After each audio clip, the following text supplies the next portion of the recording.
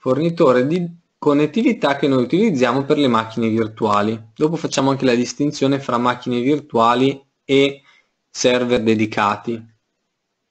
Allora, per intenderci, una macchina virtuale con un fornitore affidabile, come per noi riteniamo essere Commercial Network Services, poi appunto vi diamo il link, ha un costo di $70 al mese, con però la necessità di fare un piccolo upgrade. Adesso andiamo a parlare anche di questo. Quindi entro i $100 al mese riuscite ad avere una macchina che vi garantisce connettività elettrica e connettività anche in termini di linea internet.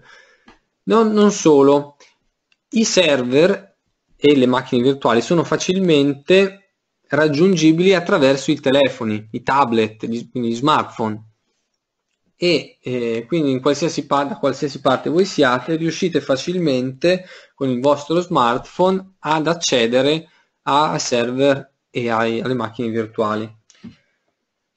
Quindi diciamo che attraverso l'utilizzo di server e macchine virtuali vi proteggete dai problemi legati alla corrente elettrica e legati all'assenza di connettività, cosa che può accadere. Non solo, il fornitore di connettività, in questo caso prendiamo ad esempio Commercial Network Services, ma potrebbe essere Aruba o quelli che conoscete voi.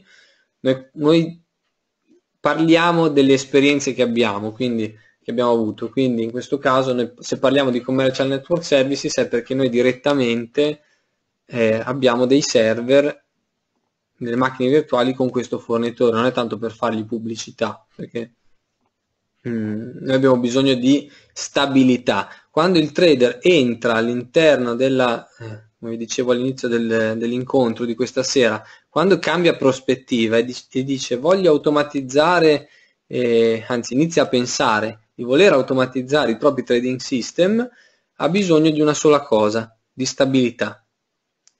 Quindi non è più un problema di voglio un computer veloce, voglio qualcosa di super mega galattico che mi faccia tutti i test del mondo, che mi tenga aperti 1000 grafici tutti insieme. No, la stabilità che vuole il trader sistematico che automatizza le proprie strategie può essere un server anche da 4 core con 4 giga di RAM. Può essere sufficiente, dipende da quanti sistemi automatizza e dipende da tanti fattori, ma